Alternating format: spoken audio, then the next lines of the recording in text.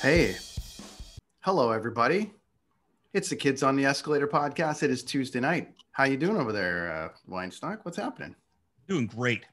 Yeah, Just drinking a little bit of coffee there. I've got coffee in this fancy mug. Look at this. Good job. Is that Good good? job. Yeah. Everybody should buy one. What are we up to now? We sold them for We 80 sold, bucks, we 70 bucks. sold, well, we're down to $49.99 because we're running out of stock. We're just trying to ship them out. We've sold 7,000 of them. So, Yeah. high demand, everybody. It's hard to keep them in stock. It is.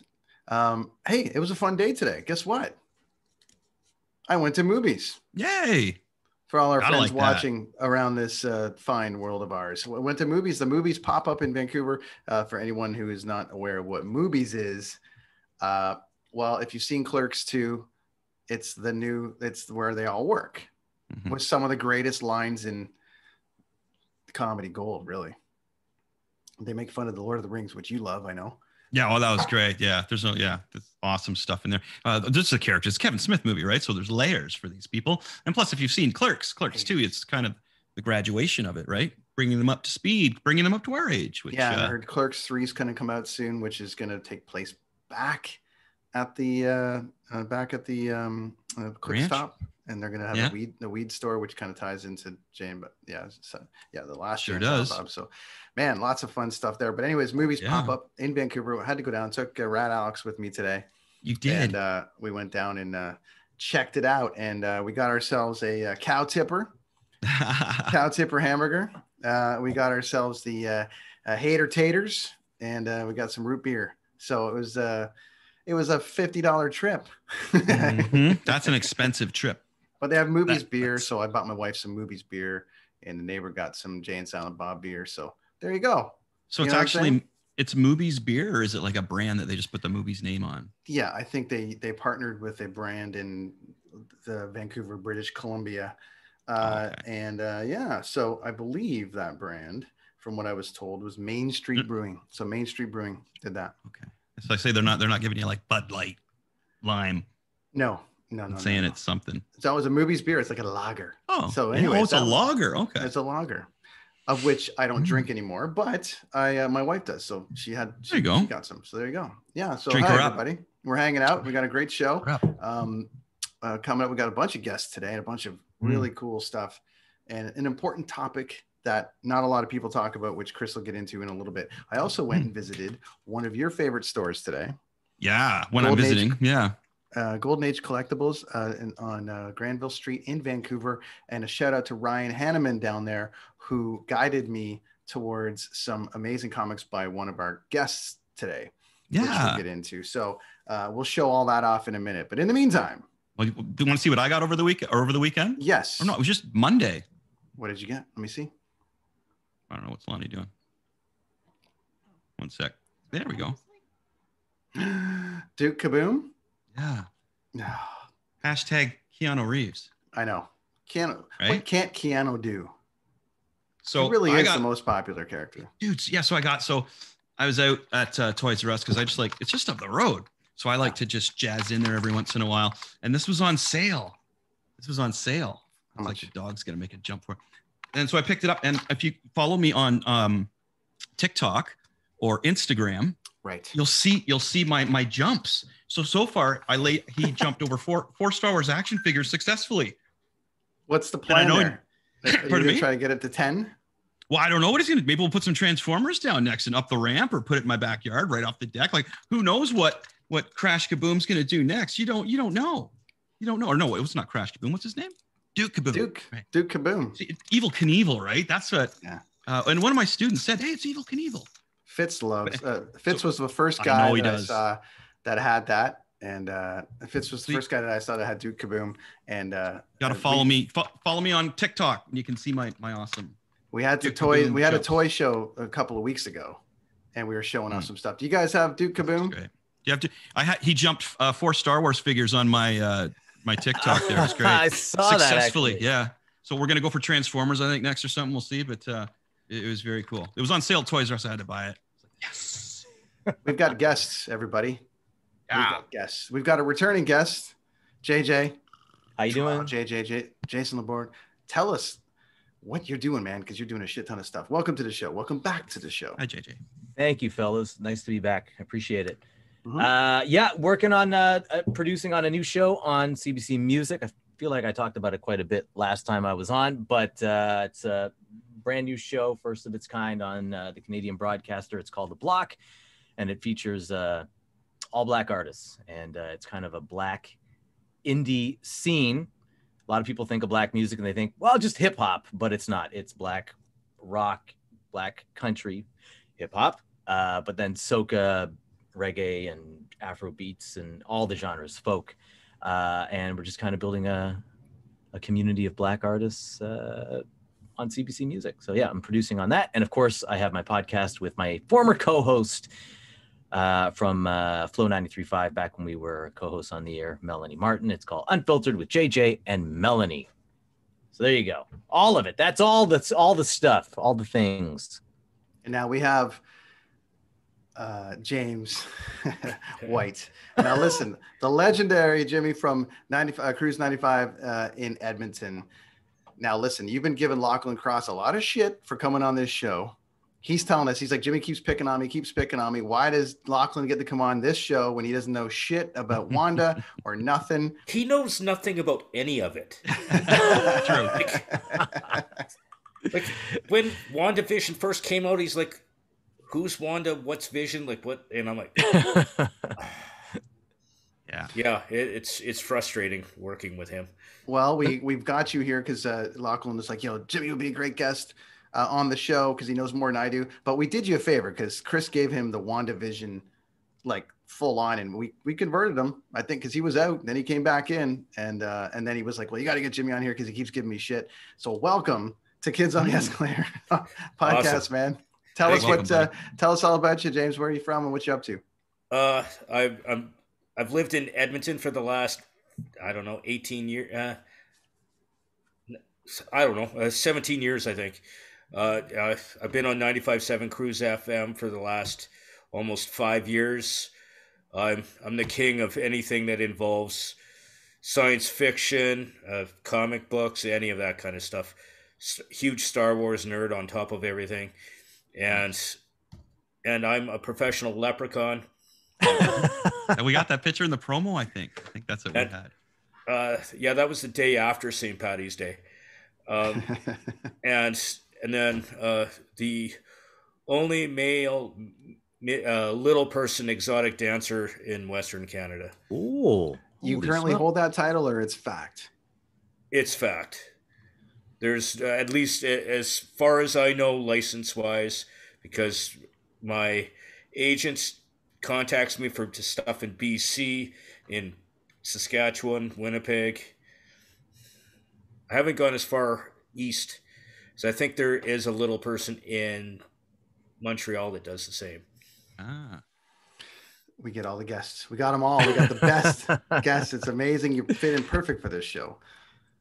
JJ, yes, you're bringing somebody with you. Chris, I'm going to let him in here right now, but Chris is very excited about this, and being a fellow comic book fan and artist, we're bringing Ken Lashley in. Ken Lashley. Is he in? I see him. I can't slowly phasing in. They always phase in our show. It's like slowly coming in, right? Teleportation. See how it goes. Can you guys hear me or no? We can hear you. Yep. But I can't see. Let's see how it goes. Shall I introduce you while you're bringing on? Let's give us the intro, camera up. JJ. Yeah. Ken Lashley. Not working. I'm going to unplug this whole thing. All right. Friend of mine from back in the day. He is a comic book artist, world famous for DC, Marvel, Lucasfilm, Hasbro, you name it. If it's awesome, he is drawn on it. He's drawn all your favorite comic book characters. Yes, I have. Currently on the Joker, aren't you? No, I'm not. I'm working for Marvel. Marvel. Okay. He's also a husband and a dad. Hold on. Let me just try and get this thing working, this camera thing, but we'll see how it goes. It just seems like it's not working. Well, I appreciate you coming on the show, making the time, everybody, today as we roll through. Big comic thing. We've been covering a lot of stuff on this show over the last few weeks, as JJ talked about. We've there he is. There he is. Hey, Ken. Hey, we've covered obviously the WandaVision breakdown. We've covered so many different like aspects. We covered Mandalorian. There was a great way to kick off a podcast, which was starting covering the Mandalorian from top to bottom. So we've done a lot of different areas, comics obviously being a massive part of what we do here. And Chris, up until 30 seconds ago, is the only guy that I know that drew comics. So here we are. You're miles above me, my friend. I was going to school when you started, man. I'm a big fan. Yeah. I'm only 12. I don't know what you're talking about. No, I'm just a little bit younger. That's cool. Yeah. Welcome, fellas. Lots to cover. Chris, you go ahead. I'm the outsider on this one. Oh man, well, aside from talking about all your awesome work, I teach comic book illustration here just for the kids in the public schools, and I was just wondering if you would share your process. Like, do you start off with pencils and ink? Do you go right in with a computer? Do you use a computer? Wow. It really depends on what the deadline says for me to do. And where we are in the process. I have a very unique way. Editors love it. Either you love it or you hate it.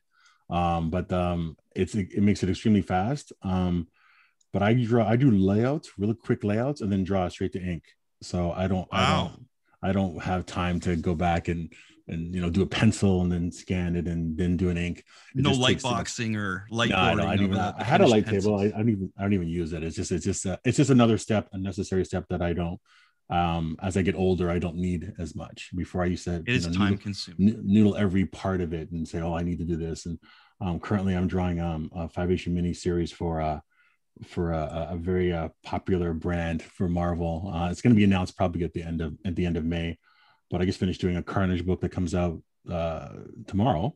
I did Voices, which is a Black Panther book. All these things are part of who you are and what you do. But I really am a change. I used to be one of those guys, pencil it all out, then ink it. Then I didn't ink for a long time. And then I said, okay, well, let me just get back into it. So personally, I just go for it. I probably can do a book in about 10 days, which is ridiculous. I tell them it takes 3 weeks because I want time to do other stuff. Smart, very smart. I want to be able to plan my weeks. I work for Hasbro and Lucasfilm, and I do the covers for DC. I worked on the new Black Batman. I did the cover for like a couple of those. I just did a cover for. I did a Joker thing that I just finished doing that. I'm looking around my office. Nonstop Spider-Man. Just did a cover for that. I'm doing a cover for The Signal, which is another DC book. Magic the Gathering, Dungeons and Dragons. I'm just looking around my table here. X-Men. Chris is looking around. This is why I'm not getting any work. This guy's doing it all. Awesome. Yeah, it's cool. This is everything you're mentioning. It's just like ding, ding, ding. Well, it's just you get a chance to do all these things. You say yes, right? And then I'm doing a book with Kevin Grievous, Underworld actor, and all that stuff. We're doing a book together on Darkstorm. For Simon & Schuster, so I'm doing that as well. I got a lot of things on the go, so I just have fun with it. It's so second. Hey James, what did you do this morning? Chris, what did you do this morning? JJ, I'm not talking anymore. I'm done. I made eggs for the kids, and I went out. Right. Well, I just had one more question. I was just curious. So it's funny. I went to the Joe Kubert School, and I loved inking. I was taught ink by Kim DeMulder, who did a lot of Swamp Thing stuff, right? And I was wondering have you ever had Mark Farmer do any inks of your pencils? Yes, he did. Mark Farmer, early on my career, way early in my career, when I was a baby, and he was way more seasoned than I was. So I'm sure he didn't learn much off of my stuff. My stuff was pretty weak back then. Actually, not that much better now. I'm just faster. But how it is that what you do is you just he worked making my stuff. I learned a lot from those guys. Those guys were like professional brush old school inkers. Where I use tech pens now. I just use tech pens. I don't have that line. So although it looks like I do because I go over it twice or 3 times with a pen, so it looks like I did it with one stroke with a brush. But no, it's for me, it's immediacy. Like I want to get it done and move forward. And I also I'm also a beta tester for Adobe, so I work on Fresca, their digital software, and some other stuff, and then sort of beta tester for some stuff. So I have a Cintiq, and I'm very fortunate to work digitally. But digital stuff for me is only for when I use when I'm designing. So if I'm designing stuff for a toy line like G.I. Joe or Star Wars or whatever, that's all digital. It's just quicker, easier, faster. When I'm doing comics, I'm old school and traditional. Nice. I like it to be on paper, touch the paper, all that stuff. That's still who I am. And there's also another side, because I want to at the end have a stack of accomplishments. Like this is what it is, right? So I guess so. You're doing great. So I appreciate it. But one of the things I do is I definitely like to see the old school inks. And also back in those days, I don't get a lot of those pages back. So I still have those pages, and you look at them and you're like, this is what this inker did. This amazing job. Fix this, fix that, But I'm glad I ink my own stuff now, because it teaches me a lot about what I should do, how I do things. You can economize in line. You can be smart about it, smarter than you were before. So, yeah, I mean, inking has really changed how I think of penciling. Nice. Sure. Yeah. I loved inking. I found it very therapeutic. And really? I was using the old school, like with the brush. It was so messy, right? Yeah. The brush and the ink and washing it out. But just doing those lines, the thick to thin, around like a plant. I really, really loved it. Appreciate it. I'm sure these guys don't want to talk about art all night. Do you want to talk about art all night? I don't think so, right? Well, no, I was just one more point I want to throw in, just because, just to the kids, just that you can do it, right? Like to kids today's, it's like those jobs are out there. You can draw and actually have fun doing it and get paid for it. I'm very fortunate. I mean, to be able to travel the world with my kids, like I think, before all this pandemic stuff, I mean, I was very fortunate. I could take my kids to Australia. I took my kids to, I went to Japan, and I traveled the world. It was San Diego. Fortunate. San Diego many times. San Diego it's so bad. They've gone to San Diego so many times that they didn't want to go last 2 years ago. Wow. And I was just like, what? Okay. But it's San Diego is one of my favorite trips. Is my it's one of those. I know it's a business trip, but I love going there, and some of the best fans. I have some of the best fans in the world. So I had a meet and greet. I had a dinner. When I was in San Diego last time. The first time I ever did was a dinner in San Diego, and 15 people signed up. It was very fun, but a little bit awkward because sometimes there's people want to ask you questions, right? So you spent a good 2 hours just answering questions, but it was a lot of fun. It was a lot of fun. Oh, cool. Wicked, man. You must miss it. Everyone here. Jamie, have you been to San Diego Comic-Con or any of those? Have you been to any of those kind of big ones? We have the Vancouver Expo here where I am. Where are you located, Ken? Where are you? I'm in Toronto. You're in Toronto. You're in Edmonton, James. I'm in JJ. Kingston. Yeah. So have you guys all been to any of these as a fan? I've been to all the ones in Toronto, between Toronto and Niagara Falls. I've been to all the cons and the expos and the fests and all of them.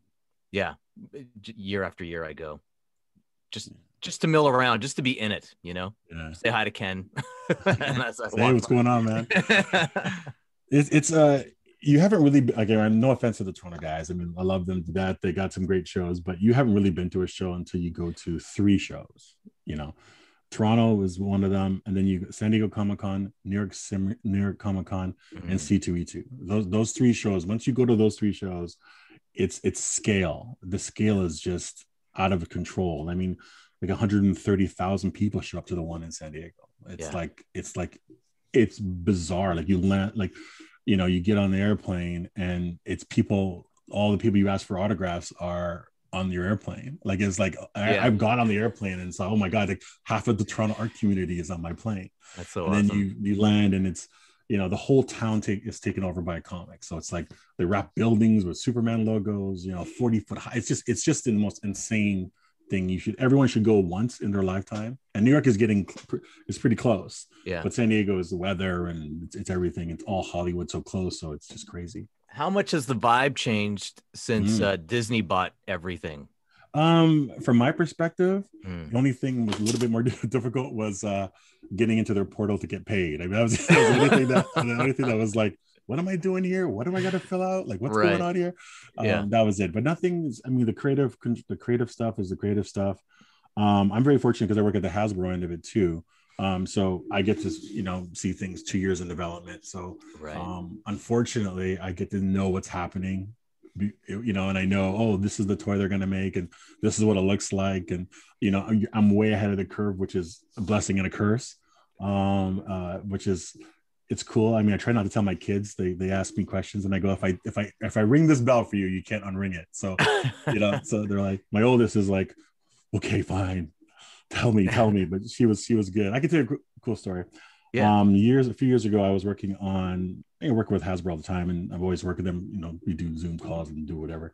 But this time they were saying, we want you to fly in. And I was like, well, fly in? What for? Like, working with you 15 years. I mean, I've been there a couple times, maybe 10 times, but not for work, just kind of, hey, let's go and hang out. But they were like, we really need you to be physically in the building. Okay. So I fly out. I get there. It's me and VP and a few other high level people. And I was like, what's up? And they're like, well, we brought you in. Thanks a lot, Ken.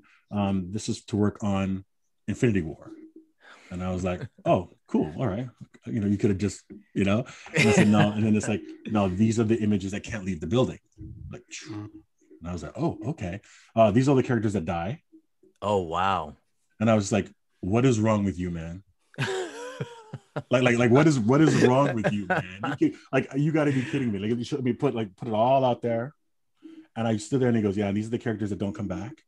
We want you to come in and do some technical drawings for this, and this. Not this character, because that character disappears. Not this character. I mean, the whole. Did you think movie, you were losing your mind? Yeah, this is like 2 years out, probably. Wow, 2 years out. So I'm like blown away and shocked and all that stuff. But it's but that's the second time he's done that. The other time he did when I was working on Lucasfilm for work on it was anyway. Did that twice. The Star Wars thing with the hand. He did the same thing with Han Solo. I'll let you figure out what he did with that. But it's a sort of like, it was like shook, right? But that's what I mean. So the reason why he didn't give it to me is because it couldn't leave the building. So I worked for 4 days on some key art for the toy line, and it was very different. They even had a working script was there that was not, and some things really changed, and changed. A lot of things changed, but one of the key things that changed was well, maybe I'll come back and tell you some other time, but there was a big key change. I was like,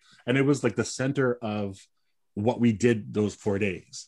And then when we saw the movie, it was different. The shift was different, but that's what I mean about the new stuff like WandaVision and stuff. It's the first thing I've seen that I haven't worked on or don't know anything about. And it was awesome to just sort of like enjoy it as a fan and watch it and speculate and all that stuff. Yeah. And try not to use my comic hat on it, because I was like, well, that's not going to happen because this is tied to this and this is tied to this, so they're not going to use that character. But just go as a fan and enjoy it. It's great, so you almost have to read obscure comic series like Skeletron or something like Chris is like, or where it's not tied into a universe, and so you can be surprised by something, because you must there must be a point where you're like, come on, I know. Yeah, it's like, it is kind of, it's awesome. It can be you know what I mean? It is tough. It is okay. I mean, I'll tell you the Star Wars story real quick. So I go there and I'm working on, I was there for another brand, and they said, we want you to work on, I was there for Voltron. Before Voltron came out, they were trying to make a toy line with Hasbro, and they couldn't figure it out. So I was at the Voltron meeting. I got flown in. I went to Hasbro has two sides. There's one side where like the art side where you work and everyone's kind of cool. And then they have this boutique side where they bring in all the big name people to come and, sort of like, this is our beautiful boardroom with all the fancy things that, that I've never seen. Right. So then I was going to the other side that day, and I was like, oh, I've never been over here. This is fancy. You have people serving you drinks over here. It's pretty wild. So I was there with so DreamWorks was pitching, because DreamWorks was making this idea, and so I did what I had to do. But as I was going over there, our head art director, we were walking, and then there's a Star Wars room, and the Star Wars room had the whole movie laid out. Now this is probably about 18 months out, so this is the whole movie is laid out. All the toys are there, and which movie was it? This is the first one, the when they came back in, but no, it's not the Force Awakens. So the brand new, the newest one of the three, the first of the three. So I'm thinking, no, I'm not going to look in there. I'm not going to go in there. I'm not going to look. I'm just going to keep going down the hall. I don't care who's in there. So I'm walking, and someone stops to the guy, because my guy is like, the guy I'm going with is like the head honcho. So everyone, he can't walk out of the building with someone asking him a question about something. So of course, what you always do, when you kind of that mode where you're talking to someone's talking to somebody, and you kind of like lean back so you don't hear what they're saying, and like you kind of push back so you don't. So I did that, but I'm standing in front of the doorway of the Star Wars room with all the stuff, and somebody's working in there, and he looks up and he goes, "Ken, I know you want to come in here, man. I know you want to see the stuff." And I said, "No, I refuse." So I will stick to my guns. We went to the meeting. It was great. Afterwards, we're having dinner. So we're having dinner and we're just talking. And he says, "Do you want to know something about Star Wars?" And I was like, "No." Then we keep eating dinner. By the end of the dinner, he goes, "You want to know? Come on, you want to know one thing?" I said, "Okay, tell me. Okay, one thing. Just tell me one thing." And he goes, "Han Solo dies." And I went, "You could have said that was anything." That's the thing. You could have said anything. Why would Did you believe him? What kind of person are you to say that, right? So of course, what I do is I call my wife. And she goes, "Oh, how the meeting is going?" I go, "Oh, it's awesome. Just so you know, Han Solo dies in the next film."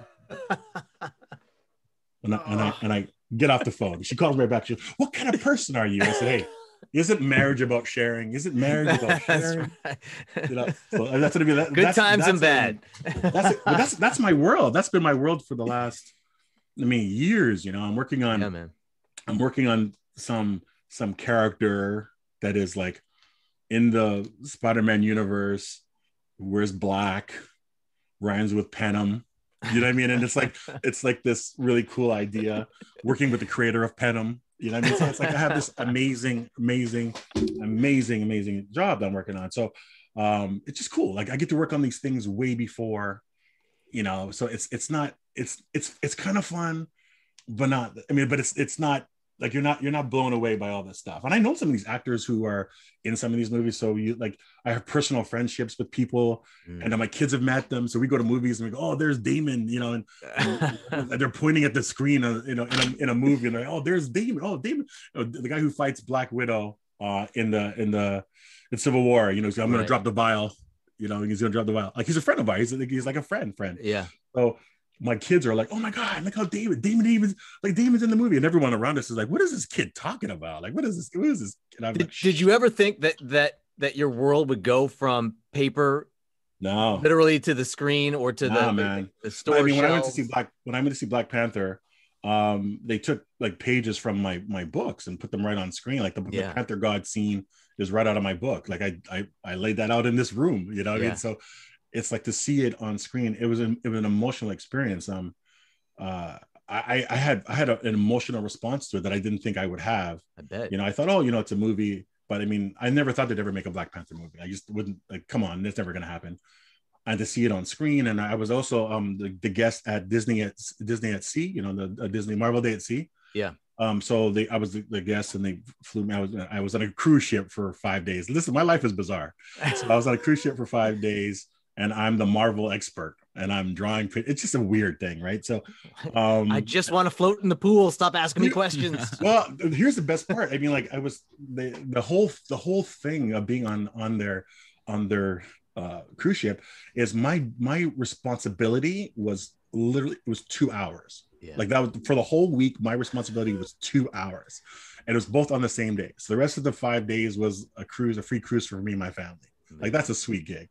The perks, man. And I kept asking a lot of questions like, "Is that all I'm supposed to do? Are you sure that's all I'm supposed to do? And is there nothing else? Like what I gotta pay for?" It was just, no, you're part of that. That's your talent. It was an amazing experience. But Black Panther was just out, or about to come out, and Black Panther was played on the ship constantly. It was all the Marvel movies were played throughout the whole movie. So it was a great experience. They played all the Marvel movies. Wow. It was an amazing experience. But watching the kids, wearing Black Panther costumes, and little kids who are not of color wearing it was just an amazing. Doesn't that blow your mind? Yeah, it blows your mind, right? To think about where Black Panther came from, the origin of that character, to kids of all races and people of all ages are rocking the Black Panther it is logo. But I felt a little bit, I gotta lie to you, there was a part where I felt, hey man, this is our hero. Like, what's all this? What's all this? And but it's when I met Chadwick, when I met him, the actor, he was so gracious and kind, and we had a moment in San Diego. I was signing after him in the Marvel booth.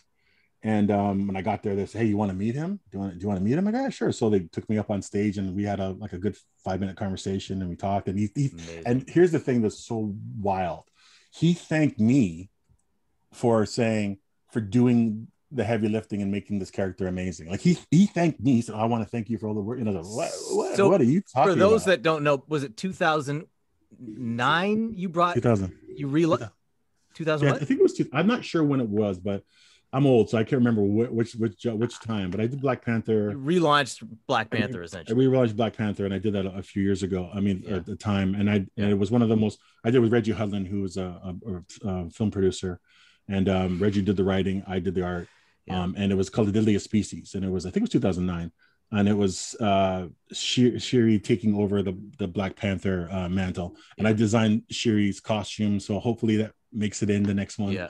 And it was one of those opportunities to work on it. It was amazing to work on, So they had some really great scenes. The writing was so strong that I got a chance to do a lot of really great scenes. And those scenes became sort of one of the more iconic images of Black Panther in the history of Black Panther. And I'm very fortunate to work on it. It's probably known as one of the better miniseries in the history of Black Panther. So it's always pretty good sure I have an autographed copy of that. Yeah, I'm sure you do. In one of my crates. Do we have theories as to what they're going to do, or is this some information you may be privy to as what they're going to do with the next Black Panther? Well, speaking as a fan, I would say that it would be. I'm kind of conflicted because I think we can. I want that character to be on screen, right? So that's what I think is important. But I understand why they want to not recast, right? So I get that, but you recast other characters all the time, and it doesn't seem to be a problem, right? But I just think that because of the way how iconic his portrayal was, that I understand, but I think Black Panther may be more important than the legacy of one actor. I just think it's in some ways. I think that's kind of sad that we won't see Black Panther, but maybe that's not forever. Maybe that's for now, which is classy. But I mean, if they do the Deadliest Species story and see her on screen and my design, it would be great too. Like, so I'm kind of conflicted, but I mean, it's amazing what Marvel has done with these ideas. I mean, these comic book ideas, so it's truly amazing to watch, like watching, getting up at 3:00 in the morning with my daughter to watch these episodes. Like we make it a thing every week. We stay up till 3:00 and watch them before anyone else, because they don't get anyone spoilers. I mean, that's how it is, right? Amazing. So I think part of the panel today, we are going to actually dive into it's like black superheroes. But, it's funny. I hope we get to the point, and maybe we should end with this, but I hope we get to the point where we don't have to say black superheroes of color, just superheroes, because we don't say white superheroes. That's not a thing we say, right? No, it's not a thing we say. It would be nice if the future of this is that we don't have to say that. We can just say. Well, I mean, I stopped doing interviews in Black History Month about 5 years ago because I thought it was interesting that I'm only getting asked to do these interviews in Black History Month. Yeah. Right. And so I said, well, if I'm not a story in January, don't really talk to me in February. So I stopped doing that. And I would tell people that. I was like, oh, that's great. You want to talk to me, but I'm not going to. No. Yeah. Okay. I'm hip. I'm hip to what you're doing here. Yeah, I'm on to you. But Chris, you had a point on some of the different kinds of recasting and characters. Yeah. Well, the thing I liked about the Scarlet Witch is that a lot of the people watching don't realize she's from the 60s, and she's a very early character. And, being a female, it makes her a minority character there as well. And the extent of power that she had there, I was wondering if you guys had any other hidden gems from back in the 70s. Like I was talking about a Deathlock, I thought would be great if they brought something to do with, instead of creating a spin-off of a character, which is easy for a writer to do if the character's already popular, but some hidden gems from back in the 70s, if you guys had any you wanted to throw out and talk about. Jimmy, what do you think, buddy? Who are some of your favorites? Oh, I'm a fan of Lady Deathstrike. Is a huge, like, there's so much you can do with that character, and like origin and like everything, and her hate for Wolverine and like that whole that Dynamic. whole story. I think she would be a big one. She became a Reaver eventually as well, too, right? I have her down on my list as one, so I would like to see as well. Yeah. Of course, Alpha Flight being Canadian, I would love to see X3, Laura go off and after Logan continue right from there and have Alpha Flight come in and have Guardian or Vindicator, whatever you want to call him, lead them. I think that would be incredible. I'd like to see that. But I'd like anybody else? You know, I think the time is right now in this place in history. The time is right for the anti-hero. I feel like we're in a place in history where, you know, civil liberties are being trampled, where people are rising up against governments, corporations. They're pushing back. And it's a very similar atmosphere to the birth of the golden age of comics, right? X-Men was about rebellion, about being outcasts, about being rebels, about pushing back. It was it was a metaphor for the times. And I think that taking some, I keep thinking about the hero, the villains or the more tragic characters from Luke Cage, Black Mariah, Cottonmouth, you know, people who, those stories that were shown on Netflix from the Luke Cage TV show, the way that those characters were written in the TV show, they weren't thugs. They were people who had a story, you know, and were trying to succeed in life, and were thinking about legacy and thinking about more than what the stereotype used to be, right? About petty crime and drugs and stuff like that. So I would like to see some of those heroes or anti-heroes or villains, but, you know, Venom was a villain too. So, you know, just kind of rethought and reimagined in sort of the new world we're living in right now.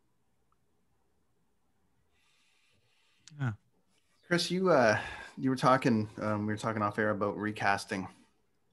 And to your point, I want to touch a little bit more on your point of how it's easy to just redo a character, and whether it be now I guess to JJ's point, like it's a time of rebirth a bit on some stuff, but does everything have to be recast? Yeah, well, that's my point. Is like to pull some hidden gems out from the past that they could maybe even alter a bit so that the fan base isn't going, oh, you changed my beloved character. You know, Strange Academy is a comic book that I've really been enjoying lately. And it's, I can see that transferring really well. It'd be like a Harry Potter theme almost kind of thing. Yeah. But again, the teachers in there there's some amazing teachers in there. And one of my favorite is Dr. Voodoo from way back. I've got a lot of the comic books from back then. I just thought he would spin off to be a really good character for a Doctor Strange movie as well. Yeah, I think he'd or a spin-off to his own. Right. Strange Academy is one of my I was lucky enough to get the first copy of that too, issue number 1, right before the pandemic hit, I think, when all that went down. But that's a good one there. I really like that one a lot. Strange Academy. Well, not going back to the 60s, but I'm wearing this Purple Rain t-shirt for a reason. In the 80s, I don't know if you guys, this might be like deep. I maybe not for Chris and Ken, but there was a character. He's only in a couple issues of Spectacular Spider-Man. His name was Ace. You guys remember Ace? And he was kind of like an amalgam of Prince and Michael Jackson. And he fought Spider-Man, and Spider-Man could not beat him. He was part of this street gang called the Reapers.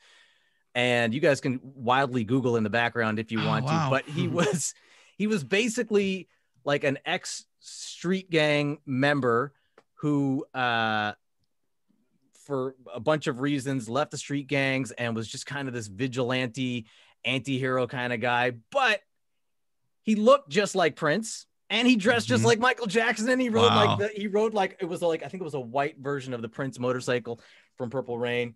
And man, I was so intrigued by this character. Like, for me, it brought all my worlds together, you know, music and comic books. I was like, this is like the perfect character for JJ. It was like 1989 or whatever it was, but he was only in like 2 or 3 editions. Spider-Man couldn't beat him. He apparently had a sense that's like that matched Spider-Man spider sense. Ken, am I ringing any bells for you? Do you remember this guy, Ace? Oh, your mic is turned off. We can't hear you. Nope. This is fun though. We'll see how long it goes. Hold on. We can't hear you. I'm gonna send him a note. We can hear you. There we go. Now he knows. Send him a note. James, you still read comics? Do you still collect them? I haven't in a while, no. Do you have a regular comic store in Edmonton? There's got to be a couple. There's a couple, but I'm more into the animated and movie stuff, and I kind of delve into that world, especially in radio, because I do a lot of review of a lot of that kind of stuff for our show and that kind of stuff. Must be frustrating being on a show with a bunch of guys that don't know as much as you.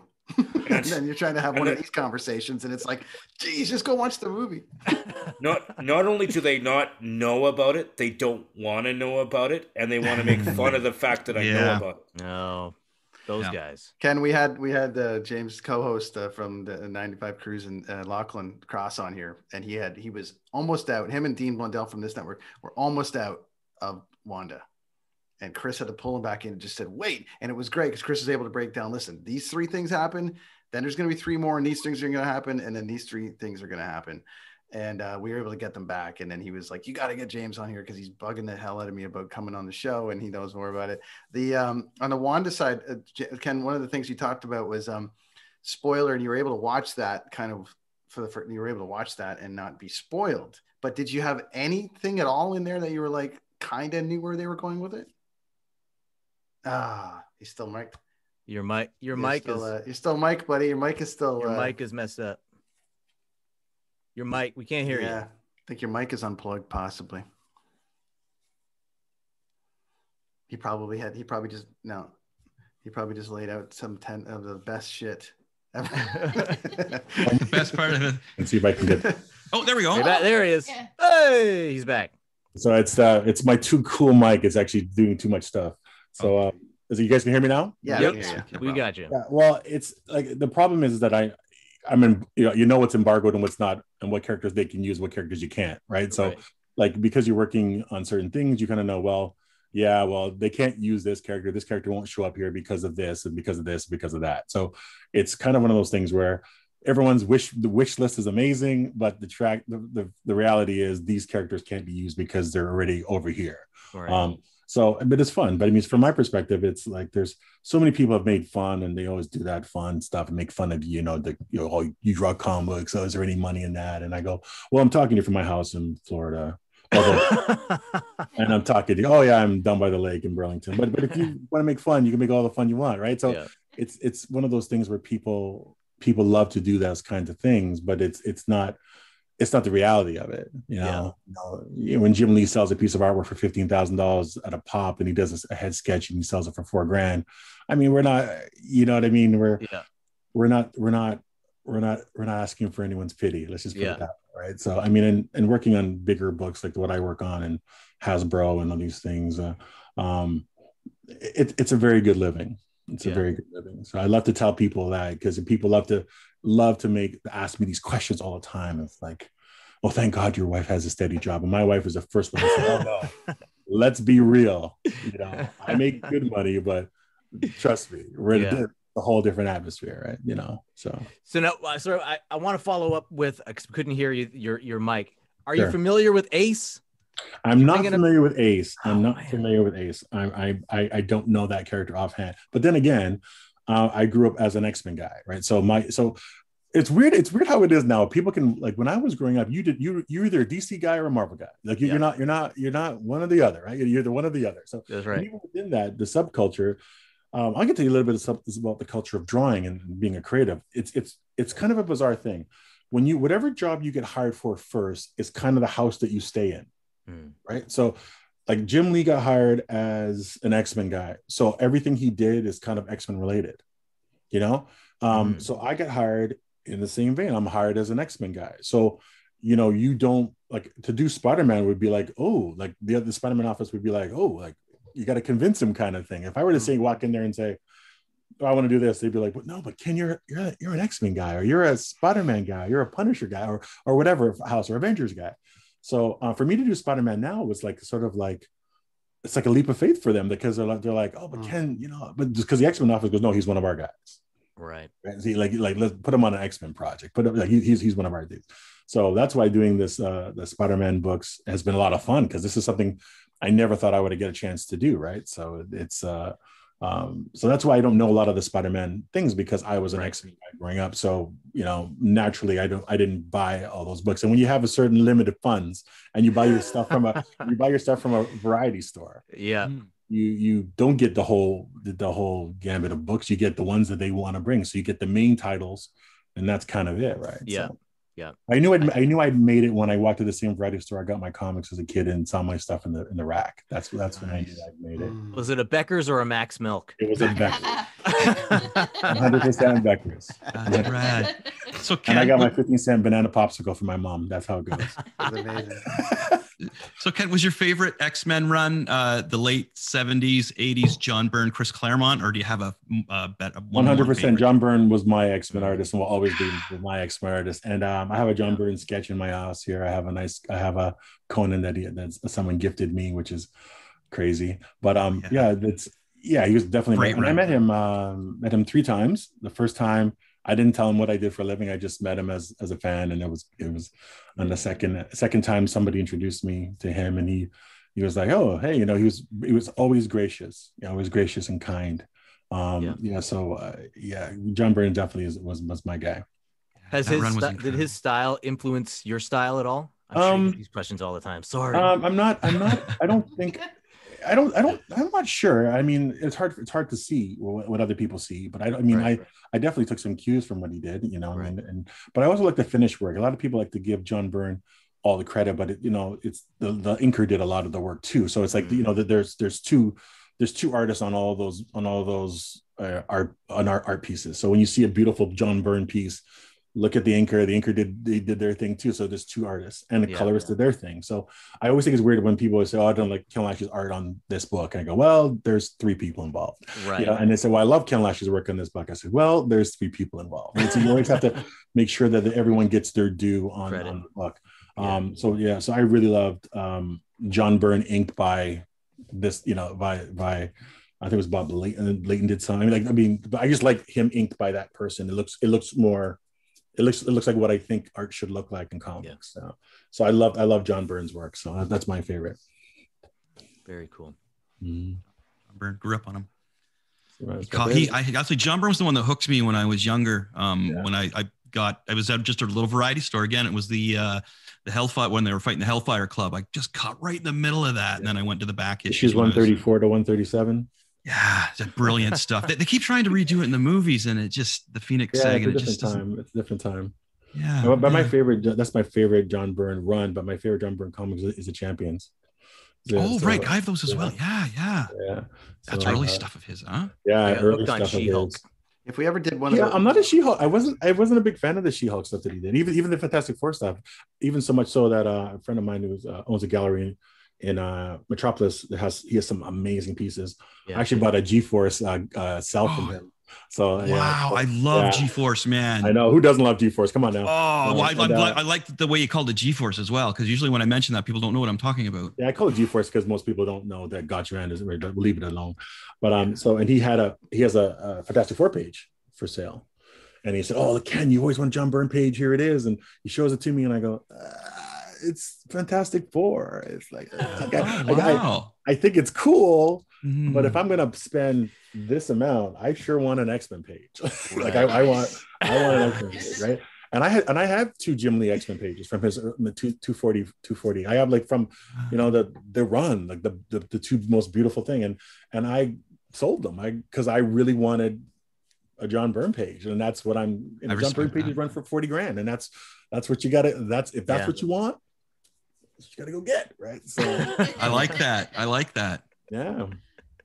I mean, people thought I was crazy, but I, you know, it's like they were in a binder for 10 years. What does that tell you? If I really loved them, I'd frame them, right? So I mean, that tells me, like, your soul is saying, no, you don't. This is not this is not you. You're still searching for that thing. Yeah. So that's what I did. I'm looking for that. I'm still looking for it.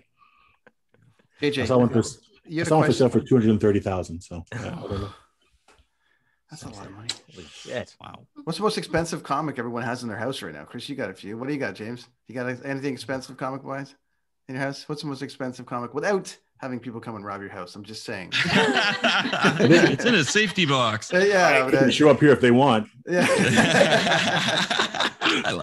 Is there something cool and everyone like there's this is I got an X-Men number 6. That's and it's like a 5.5 kind of thing. That's my best X-Men. Like the majority of my comics have more sentimental value than I think they do like money value. Like nice. The first comic books that I bought when I was a kid had the only little person hero of all time, and it was Willow. The Lucasfilm, the Willow adaptation, the comic books, I bought those. Those are like my prized possessions. Love that. It's just one of those things when you're a kid and going through some of the crap that I went through, being bullied and stuff, and you see a suit like a hero that saved the day that's a little person, that means more to me than any of that kind of value. Stuff.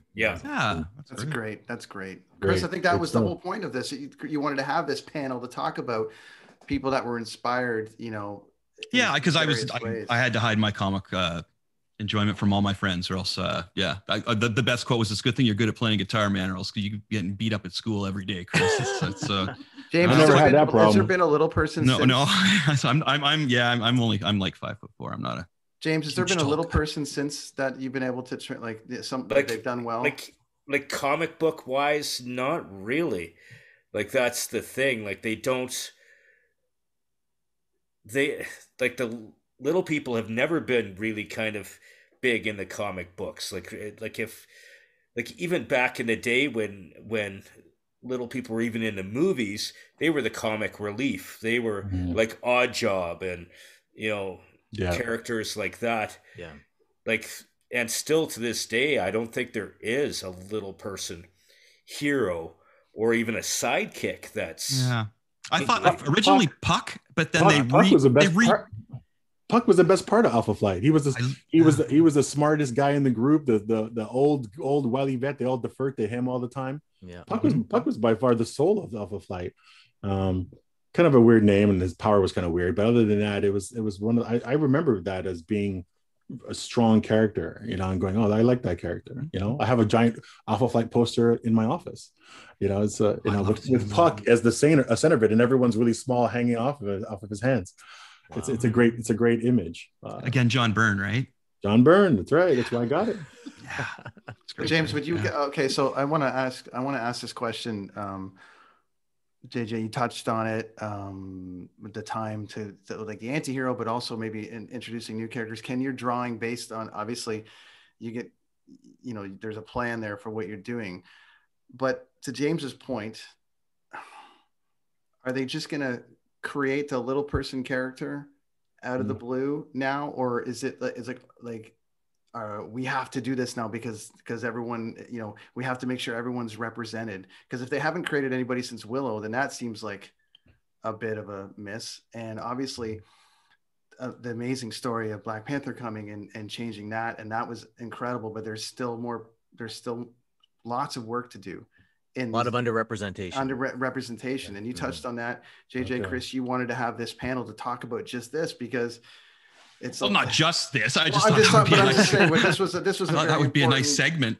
This is an important part because it totally is. And as I say, like there's so many characters from the past that I would love to see hidden gems get some treatment. Would be cool. Okay, I have mixed feelings about that type of how we go about this. This is my true feelings are. Just when they open the door, you open the door, right? So the problem is that we want the door opened in a certain way. We want the door to open in a certain way for the right reasons, and we have to go through all these. There's like a checklist of things that if it's not done this way, then it's not right. And I always say, I don't care how the door gets opened. I just want a chance to draw a black character. And if it's because they feel awkward about it, or it's Black Lives Matter has forced them to do something, or they feel obligated to do it, so be it. Like, I don't care. Like, I mean, I think it's time to get in there and stop worrying about all these stupid things that don't really matter. Like about, oh, I wanted them to do it 20 years ago. Well, they didn't do it 20 years ago. They're doing it today. So let's just get on with today and get on with it, and stop making it about other things that don't really matter. Just get to the next step. Like just get to the next thing that we're supposed to do. Yeah. So as a Black creator, I know there's a mandate for them to, make sure that that everyone knows that there's a Black guy doing this. I mean, sometimes that, and sometimes you get offended, but other parts you go, good. Yeah, I'm glad they're finally giving shine. If it means that I get a shine because I happen to be of color, so be it. But watch my work. My work is of the quality of everybody else's, and it has been for a long time. It's just that now you're looking at it, and I'm grateful now that I can show the work that I've done, and not have to say, not to be classified as the Black Jim Lee or the Black whatever. I mean, just like I'm Ken Lashley on my own merit, and that's great. And sometimes I have to call people out even on my own fan page. Like, they'll say, I'll draw a picture and they'll liken it to something else, and then I always say, or Ken Lashley. Yeah, you know what I mean? Like so they'll say, oh, this looks like blah blah blah blah. I said, or Ken Lashley. Yeah, and I'm sort of like put them back on track as to what's really important. I think we get caught up in all this other stuff that really doesn't really make a whole lot of difference to the people that are involved. You know what I mean? Like, say, oh, they're doing this now, or they're doing that, or they're only hiring this woman because she's a woman, or they're only hiring this because this guy's Black, or they're only hiring this, or they're changing this gender. I mean, listen, man, that's semantics. We need to worry about what's really important, is that this person is giving an opportunity to do this, and let them see what they do. Stop prefacing all their work, or prefacing all the things they did by the color and the climate. Yeah, the climate has changed. Good for the first time that somebody is going to pull me over in my truck and have to worry about what their future may hold. Yeah, good for them. Good. So now they have to think about it, because I've been pulled over the day I was featured on breakfast television. I was featured on breakfast television for my work. I did on Lucasfilm, and I was there drawing live. And that same night, when I was driving the crew that worked for me, I got pulled over by the cops because I was driving a nice truck in a neighborhood I shouldn't have been in. Wow. Your neighborhood. Yeah, my neighborhood. Right? and then next thing you know, I have to, I mean, these are the things that happen. Yeah. These are the truths, but I'm not worried about it, because I know I'm good. Yeah. So I'm just at this point now where I don't care how it gets done. I don't care what the climate is. All I'm saying about, let's get going. We got some people here who are super ultra talented, who have not been given a chance to shine. Whatever, let's shine. And we have groups of people out there who are desperate to be represented. And they deserve to be. Yeah. Shout out Miss Marvel, Kamala Khan. I've got two daughters, man, who don't see themselves in any media. Yeah. And now they do. They see themselves all over the place. Like, I love that. Everything's possible to that generation. I knew for my generation, walking into comic books, I thought, I want to draw comic books as a Black kid from Canada. Oh, good luck. Good luck. And now it's like, my kids have grown up with Black presidents and CEOs are running companies, and people, I mean, women directing, I mean, Black Panther, I mean, they don't even think like how we think. Yeah. They've seen so many crazy things. They think anything is possible. And my generation was, wouldn't it be nice? Yeah. And their generation is, why can't I? Why can't I? Yeah. Two totally different mindsets. Yeah. And it's hard to live in a house like that, where these kids, when they say things, I look at them like, oh, that's right. You all right. Like, I'm not trying to give them okay, let me tell you this. Right. Let me tell you how the real world works. And let me tell you, like, all the stuff that I had. Like, my parents say, well, I know you want to draw comics, but people like us don't draw comic books and read all that kind of stuff. And, my kids live in a house where they go, oh, this guy upstairs is doing this stuff for these big companies. And my mother does this. And there's a Black president, and there's, CEO, and there's a Black, and they don't even think like that. Yeah. It doesn't even cross their minds. And I think that's really progression, to be honest with you. That's the progression for me. Yeah. Sometimes I'll just go up to my kids and they're eating cereal, and I'll just take a bite of their cereal just so they know it ain't all easy and peaceful. Rough for me. Look, I'm eating your cereal. Taking the toy from the box. Exactly. was the last time you saw a toy in a box? That's a long time ago, man. Oh, yeah, it's the last time I bought cereal. It's called COVID. It's called COVID in a box now. You just dated yourself there. You dated yourself. I did. Awesome, boys. This is great. We got about 30 minutes to go before they kick us off the network, which is fine. A few things to get to. Chris, do you have anything else you wanted to get to? Because I just wanted to ask Ken one more thing. You mentioned Jim Lee a lot. What's Well, I love his work, and he's the. I do too. Yeah, Hush is one of my favorite storylines of all time. What one piqued you the most? I mean, he's and to call him a sort of a friend now, it's kind of bizarre. It's bizarre, but I mean, but it's I love all of the stuff that he's done. I mean, like my favorite things of him are still the X-Men stuff, and I was doing a panel when they asked me to come to Milestone and do Milestone relaunch. We was in New York City, and we did a panel together, and he was sitting next to me. And I leaned, while everyone's talking, I lean into him when I say, "Hey, man, can I get a drawing of Wolverine?" That's awesome. You see on the video, he's looking at me like, "What? When am I going to get a chance to sit next to Jim Lee for an hour? Like, let's go." That's right? amazing. So it was just funny, And he was like, "Oh God, come on, Ken." And then it was just like, he was like, "Oh my God, why would you want something?" I mean, just it was pro to pro, and it was the first time because there's two Kens. There's Ken who's a pro, and there's Ken who's a fan. Right. So I was a fan. Oh, I'm sitting next to Jim Lee. I mean, who wouldn't want to? This is your chance. Let's go. Yeah. Right. And now we're sort of friendly, like it's friends, and I was like, it's a bizarre thing. But I mean, I really like. I'm an artist. Like I just bought some Garcia Lopez artwork. It was like dirt cheap from a site. It was crazy, and I got them, and they're oversized and beautiful work. And Garcia Lopez, for those who don't know, every great Wonder Woman drawing ever in the history of your T-shirts are drawn by Garcia Lopez. So he did all the JLA stuff. I mean, all those beautiful JLA shirts you have from this, they look like they're drawn in the 70s. That's all Garcia Lopez. So I got a Batman, I got a Superman drawing. It was a technical term for a toy. And there's a beautiful drawing of Superman about to fly. It was just gorgeous stuff. And it was like a few $100. It was just well underpriced. So I bought it right away. So I like artist art. So I mean, so I like guys like that. And Eminem is another Toronto guy who's super talented, and I just love people who can. Barry Windsor Smith, I mean, I love people who can really draw and make you feel stupid about yourself, So. That's amazing. You are one of my favorites, Ken. Oh God, for sure. I don't know about all that, but what's funny today, JJ? I was in here in Vancouver today at Golden Age Collectibles. Golden Age, and Ken, I knew you were coming on. James, I couldn't find any little person stripper stuff from your memorabilia collection that I tried to get from Lachlan. He just couldn't get it out to the show in time. So I had to find something here that we could do. But I was in Golden Age today, and I was talking to the guys there about the fact that you were coming on the show, and they're like, "Oh, yeah." They're kind of looking around for some stuff, and then I hear a guy kind of off to the side. Ken, he goes, "Oh, I'm a huge fan of him."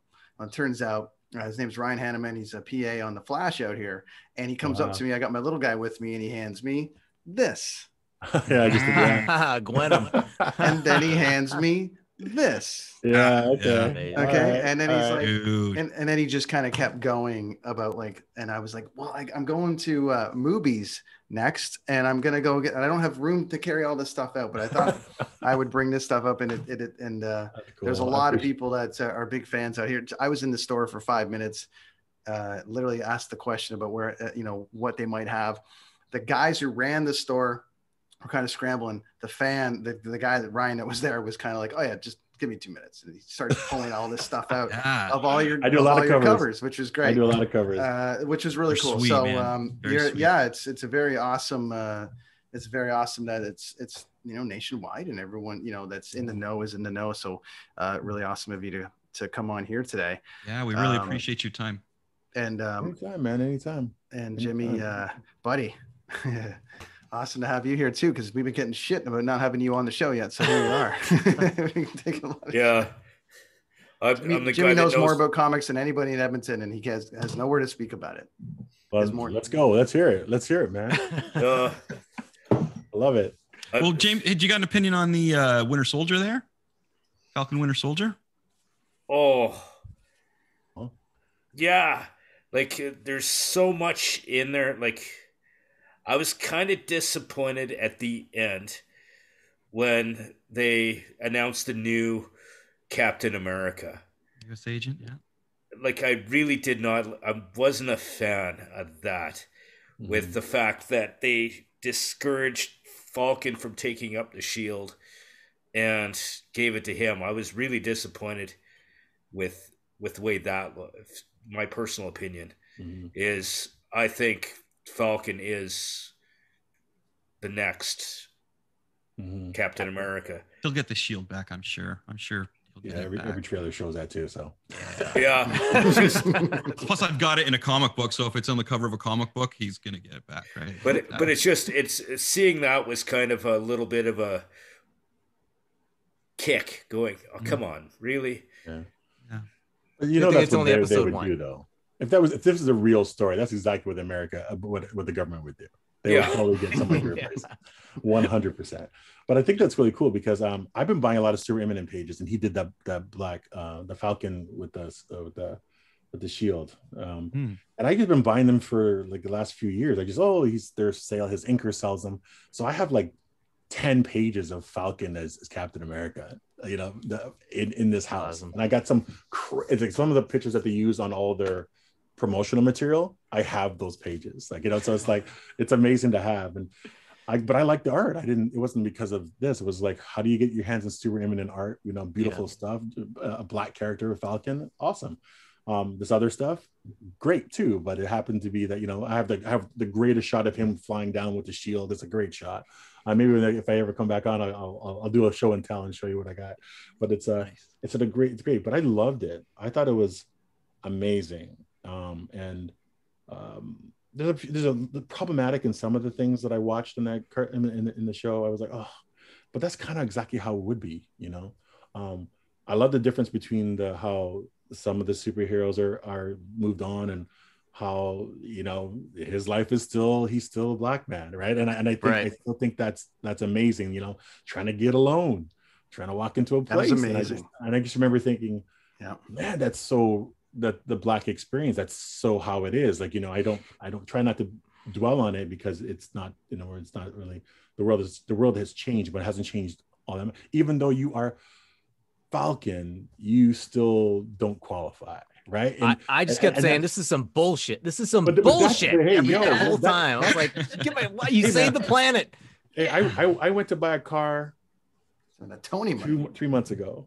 And they looked at me and I was like, oh no, I'm paying cash. No, don't.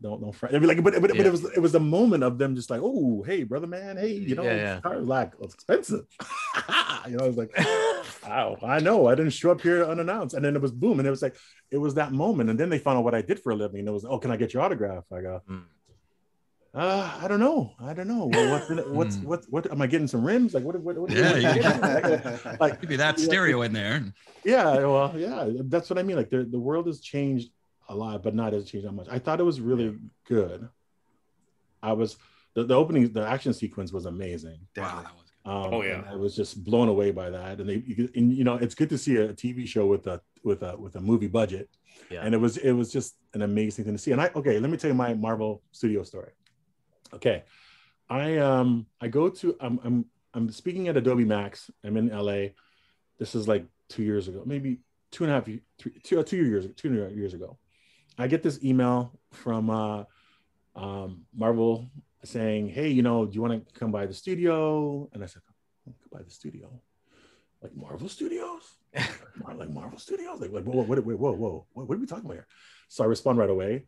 And I'm sitting at dinner. This is like, one of the first nights. It was, Ken, we want you to come by and, see the studio if you're in and I was like Marvel Studios. And they're like, yeah, come in. Yeah. And I was like, holy crap, let's go. Right. So I say, let's go. Not thinking about really what I was doing. Like I could really think about it. So I take my Uber, I get out there and it's on the Disney lot. Right. And I'm thinking, where am I going? Like I thought I'm going to. Oh yeah, that's where this is the mothership, Ken. This is the mothership, right? So I get out the Disney gates. I get out. I say my name. They go, yes, you are here. Here's your thing. Here's your little thing you got to sign. And, to go into that building. That's the Marvel Studios building. I was like, okay. I go in the Marvel Studio building. I pass another security test. I go into this elevator. I get to the top. I get to the lobby, and it's Ant-Man mini this, the 3 Iron Man suits, that like that, like it's just like holy crap, right? And I'm standing there going, this is amazing. Thank you. They offered me a tour. This is an amazing thing. And the receptionist, she says, oh yeah, this is really cool. Here, put your handprint here on this. No joke. Put your handprint on this thing. Sign it here, So wow. Okay. And I said, this is pretty intense for a tour, but I'll take it. And then she goes, oh yeah, those are the 3 Iron Man suits. That's a Mark. I said, yeah, Mark 3, Mark 5, Mark 7. Right. And she looks at me like, woo. I said, listen, lady, I'm from the mothership. Like, don't like that. Like, whatever. Right. So they come and get me, and I go to the Thor boardroom. They have like different boardrooms are called for different characters. So I go into the Thor boardroom, and I'm thinking, this is awesome. This is like, oh, what am I going to see here? And then they comes out, and Ryan Menninger, who does all the artwork for the beginning, the opening credits. I mean, those beautiful paintings. He comes out, and I'm thinking, wow, that's like he's in charge of visual development. And then this director comes out. I go, what? Hey, where's the tour? Like, and they're like, oh no, this is not a tour. This is a job interview. Oh shit. And I was like, job interview? Yeah, this is why we want you to come, because we want you to work here. And I was like, I don't even have a portfolio. Like I just thought I was going on a tour, right? And they're like, oh, would you ever relocate? And I'm thinking, this went from hey to like hey. Like, and I was not prepared. He goes, oh well, don't you live in LA? And I said, no, I'm only here because we just happened to call you, like when you happen to be in LA. Wow. It's just like all these things happened. And wow. You know what I mean? So I did a job interview for working, and I think they wanted me to work on Black Panther 2. I think that's kind of what was gonna happen there. And I had to say no. I wasn't. Fool! Why would you say no? Okay, let me preface that. There wasn't a job offer where they said, this is what we want you to do. It was more like, oh, okay, so you're not local. Too many things will have to line up. And then it was sort of like, but let's keep in touch. And, it was one of those things. Right? So it was one of those moments in your life where you go, I think if I'd known I was going for an interview, I think I probably would have been way more. I wouldn't have been so happy-go-lucky and right. But I just went there for a fun time, and it was great. And I was in the lobby taking pictures. Like I was like, guy really wants the job, man. He's and I think that's made it fun. I think that's what made it fun, and they were like super cool with it, because they were like, oh, this guy gets it. This guy's not. I'm not too. But also the artwork. It was really cool. Like because I didn't really think of it as a job interview. I met the head of visual development, but I wasn't kissing his butt. I wasn't, hey, buddy. I was just like, hey, what's going on? I love your work, blah, blah, blah. And just talking to people like that. And when they said, oh, would you like to relocate? I go, relocate to what? Like, what do you mean? What do you mean? Like, oh, come here and work. And I'm like, whoa, okay. And you probably did yourself a service by going in with the wrong mentality, going in as just a fan. And they did. I said, I don't have I thought I was just coming for a tour. I was okay. So then they pulled up my Instagram. We're going through my Instagram. Like that's awesome. That was sort of like them looking at the work. Oh yeah, well, of course we love your stuff. And I was like, man, I wish I had thought about this before I showed. Would have worn a suit.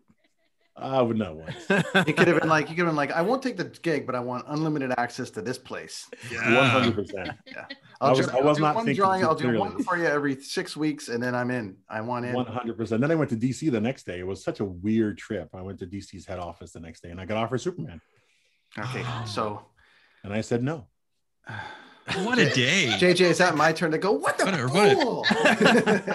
Well, I'm a DC guy. I can't tell what's going on. It was here. Way down the road. I had Spawn on the table. I was way down the road, and it just, they even had assigned a writer to it yet. So I was like, well, if it ever works out, give me a call. But right now, it's like you're saying, sign up to do Superman. We don't know anything about else other than it's going to be a Superman title. And I'm like, well, okay, but I don't even know who's writing it. I don't know when it's going to start, and I have other jobs right on. So I guess a lot of things have to line up, right? Mm-hmm. And so it was cool, but it just wasn't. They weren't really ready to have that conversation with me yet, if that makes sense, Right. And so I said, well, if it all works out, and then Danny D got let go. So I was in Danny D's office, and then he got let go like a month later. So And then they went a different direction. And now they're saying, oh, if we'd have known you were in the building at the time, I would have given you. Right. I was like, well, maybe you should. I don't know, right? It was one of those things where we didn't know Dan was talking to you about doing Superman. Right. And because the two people that I talked to was Bob Harris and Dan DiDio, and they got let go. So it's like Wild Wild West. And then they see me doing other stuff, other places, and go, oh, it would be awesome for Ken to work. And then I go, well, you did ask me, but they're like, what do you mean? There's like this whole thing. I said, yeah, I could have done it, but talk to Dan. That's how life works. While we're on DC, is it too? Has everyone seen the Snyder Cut as yet? Do we have time to even talk about it? Watched it. People seen it? I don't have Crave. I can't watch it. Oh, all right. So my good friend did all the special effects for that. His name is DJ. What? John Desjardins. Yeah, he's really don't you know? He does. Ace, you don't know Ace. I forgot. I don't think anybody knows Ace, bro. People know Ace. He's going to pitch that to Marvel the next time he talks to him. Nobody's Googling Ace after this. And I forgot to. He's a good friend of mine. To mention, everyone has to bring something to the podcast. Ken, I forgot to mention, everyone has to bring something to the podcast. So if your buddy can just send me the whole thing, I'll watch it at home. I don't have Crave. I mean, his work is pretty amazing. He also did Sucker Punch. So that's he did a lot of. He does everything that Zack Snyder does. So he does all of his movies. So he did Sucker Punch, Green Lantern as well. He did some. He does a lot of John DJ. We'll call him DJ. John Desjardins is his name. So some crazy stuff. I'm actually he's probably. I was supposed to do a project with him, and I've fallen down on getting the artwork to him. So. I owe you something. Sorry about that, John. He's a good guy. But so his work is amazing, and he does some beautiful special effects and crazy stuff. And he did X-Men. He did the greatest scene in X-Men, where Wolverine's trying to Wolverine versus Jean Grey. That scene, where he's walking up and he's getting his bones. We see it exploding his bones. He did that scene. He's a supervisor, so he's the guy in charge of the crew. So he hires the crew. Right. So he's like the main guy. So when you watch the movie, it says special effects supervisor John DJ. So it's pretty cool and such a nice guy. I met him lots of years ago, and we just hook up every year in San Diego. We meet up and talk, and his life is so crazy. Like I was working on this movie and that movie and this movie, and I go, yeah, I was writing some comic books. It's like it's a big different thing. But but everybody loves comic book artists. So, everyone's sort of like, oh, I would wish I could draw like you. And it's, and I'm like, yeah, okay. But that's the way it works. Right. So I'm sure when I saw it, I knew it would be good because that's the kind of person that John is. And he had the money to do what they did. That's when he worked on Green Lantern, it was sort of like they had already done it and it was finished. And it was like awful. And they said, help us. So and he was like, well, what do you want me to do? So he basically tried to redo shoots, but he had a limited budget and limited time. So it looked better than it did, but it wasn't a full DJ spin on it. And I felt bad for it because he got panned as a product, but when you're late to the party, it's you can only you weren't there, you didn't buy any of the groceries, so you can't be blamed for how the meal comes out, right? So that's what I'm saying. So but maybe we should start a hashtag, the DJ cut, release the DJ cut. Yeah. Well, yeah, you know what I mean? Yeah, and that's what I mean. Like, it's an amazing thing to see how it looked. I mean, it was cool. I mean, it was just a better movie. I mean, I saw it and it took me 8 hours to watch it because I stopped and it just stopped, took a break, took a nap. Came back. It was good. There was some good point to it. Can't wait to see it. Chris, you just saw it. James, did you see it?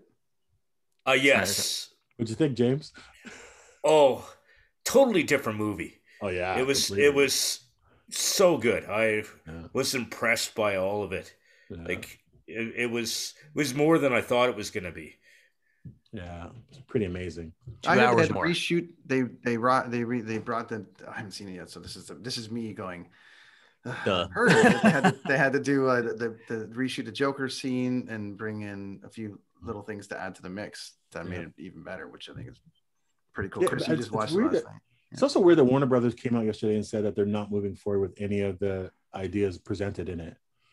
Sort of like then why bother? Like you go through all this stuff and there's so many great things now they could do, but they just go, man, Yeah. well, you know, we're gonna do this. You know, We could go on for another hour, but that, Chris, that's your biggest complaint about DC. Oh, is the continuity? Yeah, that they don't continue on movie to movie and connect them. But it looked like from the Snyder Cut, they were about to start this whole DC universe. Looked really cool. Yeah, as I say, I just finished watching. I loved it. I don't understand. Well, okay, I'll tell you the difference between working at the two companies. DC is really serious. DC are serious. It's like everything's serious. Marvel is sort of like a bunch of fans, right? So the difference in the product is the same. Is that now? What's good about it is Feige is sort of like a corporate guy, but still a fan, right? So that's why he honors the source material. It's this, you know, it's like he's like, oh, he loves that stuff. They always talk about the comic books. It's always this thing, and the synergy between the two is so great. But DC is still a very serious company. Like they do things very serious way. They're, you know, the contracts are serious. Everything is serious, and it comes and it shows up in their products, right? But it's weird because their animated stuff is so much better than the Marvel stuff. Like it's weird how they translate better to animation. Like their animated stuff is just I think it's some of the best comic book stuff created is the animated stuff that they do. It's just, I just love that stuff. Yeah. But when you work for the companies, like I could say to Marvel, yeah, man, I'll get that done. That's cool. And the guy was like, okay, Ken, what's up? Blah, blah, blah, blah. You don't talk that way to DC editors. DC editors are like, this is my assistant. This is that. This is like, it's very much a machine. Wow. Right. And you fit into a cog and you do your thing. You know, if they want, like there's breakdowns for 6 months deadlines and covers. I mean, like this is the program, right? Marvel is like, dude, I need a cover. It's going to print on Monday. It's Thursday. Hey, bro. You're like, okay, man. Okay, I got you. What you need? Just a cool shot of Venom. We're good. Let's go. And I'm like, all right. You know, they're like, thanks for getting it done. And you know, here's a box. It's just, that's the difference. Like it's a little bit more fun to work at Marvel, but a little bit more stress if you think about it, because it's like this is the, you know, because it's like we don't have a lot of time to make it spectacular. That's why DC stuff is a little bit more involved. You know where they are getting it right? Superman and Lois, great new series. I haven't seen that yet. Fantastic. Filmed right around the block, around the block. Cool. Literally. Oh, really? They built Smallville like 2 blocks from my house. It's pretty great. That's amazing. Wow. We got Superman film here, and we got John Cena here, all in the same week. They're all just kind of filming at That's pretty cool town. Because the original Smallville, remember the original Smallville show? Yeah. They had, that was filmed here in Cloverdale, BC. But because it's such a busy little town now that they replicated the town. That's amazing. And moved it over-ish and then built Smallville kind of over on the side. Wow. And anyways, new Superman and Lois, like 5 episodes in. Just, I won't go on it because I think I'm the only DC guy here on this panel, but I'll just say I just haven't seen they've done a killer job. I'm a fan. There you go. Hey, James. Thanks, buddy. You can come back anytime. I'm the only DC guy ever on these panels. I'm like, oh, yeah, you're a Superman and Batman guy. That's great. I really like Titans. I thought Titans was a great show, the 2 seasons of it. Yeah. Is it done now? I think season 3's coming out. Oh, okay. I think so too. Yeah, because I think they're going to kill off Jason Todd from what or not kill him off, but, you know, do his revert there. I started watching it with my kids. It is not Teen Titans it's Go. Not for kids, no. Heads up. It's not. It's very adult. Yeah. I can't get into Teen Titans Go because you guys, that's the reason why there's no Young Justice. So I don't like that. Oh, yeah. They replaced it. Well, they canceled Young Justice so they could go Teen Titans Go. And I was like, Young Justice was one of the best things they ever made. I love that cartoon. So good. What about Doom Patrol? Did you guys see Doom Patrol? Watch a bit of that. Yeah. It's different, huh? Yeah, like the comic book is. Didn't hook me as much as the other stuff. But it was good. It was cool. Yeah. It's different. That's for sure. Wow. Like the Doom Patrol stories to begin with are really crazy. But I was pretty taken back when I heard they were going to make a show of that. Mm-hmm. Fellas. Wild. Wow. Really awesome today. Like, this is some great stuff that we covered. Thanks so much for coming on, Ken. I really appreciate it, man. It was straight through your stories, buddy. James, thanks for bringing it and coming on. Finally getting on the show. You guys are all welcome back anytime. Thanks, James. I'll Thanks, buddy. go around the horn and find and see where everyone can find you guys online and everything. JJ.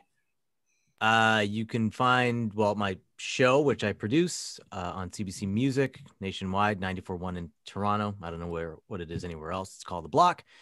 And of course, every Thursday, aka Friday Junior, we release Melanie and I release our podcast, Unfiltered with JJ and Melanie. Before I go, please Google Ace. He's a guy. He's a real dude. 1989 Spectacular. I might even Spider-Man. have that comic. I might even. Right next to Sleepwalker. Nice try, buddy. Oh, I have that too. I got that too. Beside Dark Hawk. Awesome. James. There you go. 95.7 Cruise FM in Edmonton, and I'm on the morning show, so 5:30 to 10 Monday to Friday.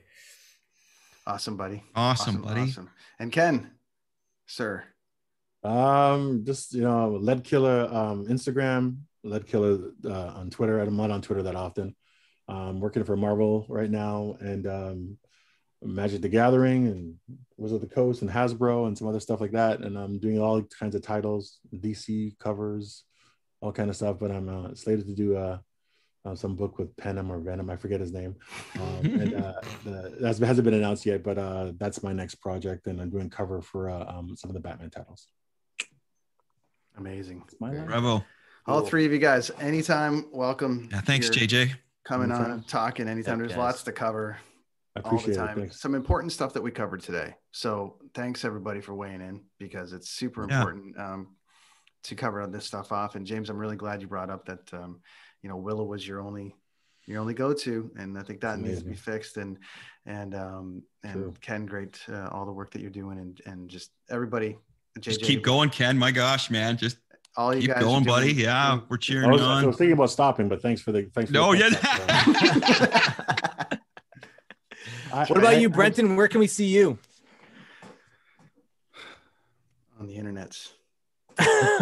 Okay. You can catch me Wednesdays at Brenton on Tour podcast every Wednesday on the Dean Blundell Network. Awesome. And covering coffee, music, travel, and life. So there's like 4 different things that I'm always kind of circling and going around with right now. So every Wednesday, something new from one of those 4 categories comes out. Talking to somebody about life, which I'm actually I'm going to steal this. What I'm going to do is I'm going to take all of this audio and release it as a live episode. Really? Oh, that's terrible. I'm doing two different ones. Yeah, but I do that, and that's cool. Kids, and obviously Chris and I, Kids on the Escalator every Tuesday nights, and Chris is on. Awesome. Doing tons of shit. I think I might start a podcast. I think I'm going to start one. I think you should do it. Thinking about it. You should. I got a lot of crazy stories. That's Sean, JJ. That's Ken. That's Jimmy, and we appreciate you guys coming on today. And thank you. Come back anytime. Please. Thank you, fellas. Thanks, guys. I appreciate it, guys. Thanks, guys. Peace, Ken. Later. Good to see you, man. Everybody. James. Bye.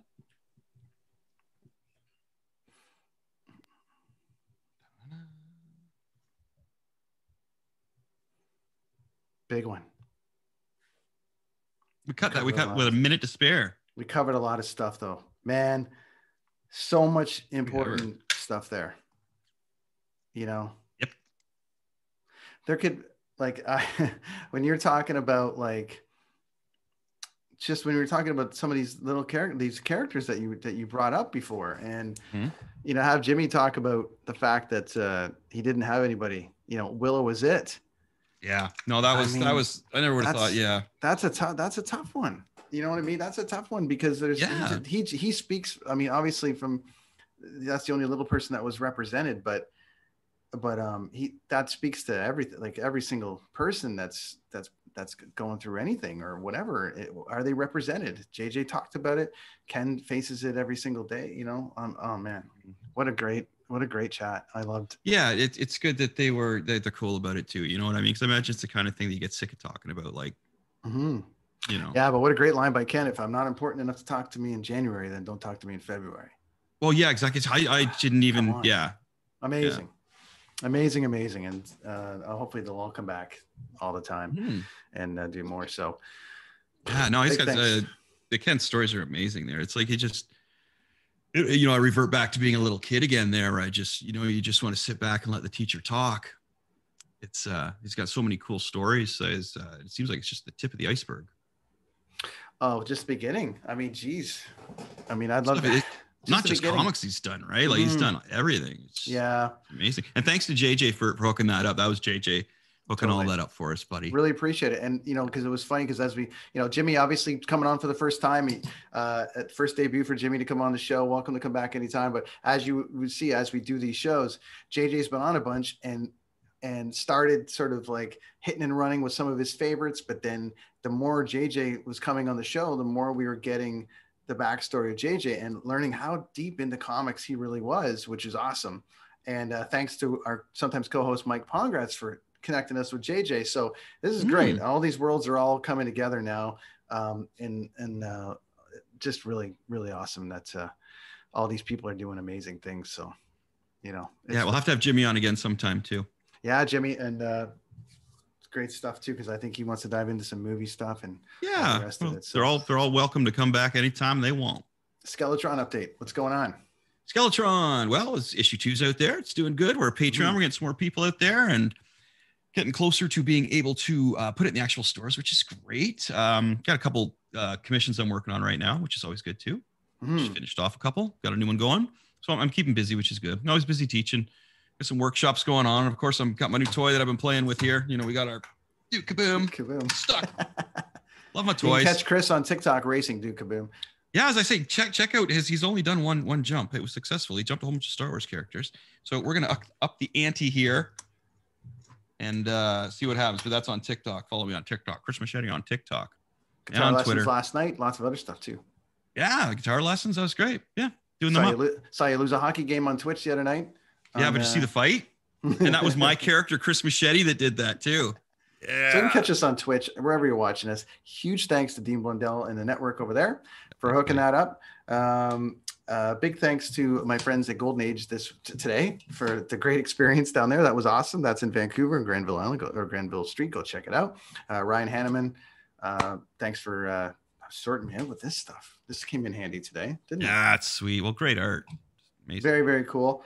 Talented dude, my friend. Lonnie's got a fantastic graphic for our friends at Blue Microphones. Oh, yeah, because we use Blue Microphones. Here it is. Blue Microphones, the official sponsor of the Dean Blundell Network. And this podcast, the Brent Not Super podcast, all the rest of it, they send us these beautiful Mix-Fi headphones. You can see them there.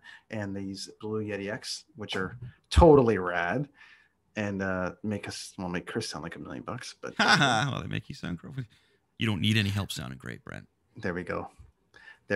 Lots more to cover, man. There's lots more shit coming on the following weeks because WrestleMania is coming up. We got a wrestling chat on the way. We've got some more movie talk. We got to dive into Winter Soldier some more. Lots going on. Lots and lots coming up. So make sure you join us, everybody, next Tuesday. Yeah, what are we doing next Tuesday? Do we know? Well, I've just found out that Daryl Hurst from Indie Week in Toronto wants to come on the show. Okay, so cool. I think we'll get we'll go back and do a little bit of music talk in there for probably 25-30 minutes and kind of talk about the state of indie music in Canada and what they're kind of going through. Not too different than what the Kingston Film Festival was going through, where they had to take everything online. So we'll get Daryl on to kind of talk about how you build an independent, an indie music fest that in essence is the go-to for indie music, but how do you do it without anybody being able to come see a show? So I think we're going to touch on that. We'll talk to Mike, see if he's available to come back on. We'll do a bit of a Winter Soldier thing. Yeah, sounds good. Well, if we're doing indie music in Canada or Toronto, man, if there's any of those bands out there that want to send in a link, we'll check out your tunes, and if we like it, maybe we'll talk about you. Maybe we'll even have you on the show. Who knows if you're really good? Oh, maybe the indie segment. So indie segment, just just throwing it out there. Maybe we'll put a Twitter or a Facebook or a little bit of message out there saying if you got a tune. Isn't everyone indie now? I guess so, right? Everyone's got their own thing now. So any band, every metal band. Hey, Korn are on an indie label. I'm just saying, if there's indie bands now, they're all on an indie label. And indie is the cool thing to be because you have self-control. Thanks, everybody. That's the Kids on the Escalator podcast for this Tuesday night. We'll see you next week. We did. Thanks for joining us on all the platforms. Good times. Rad dudes. Yeah.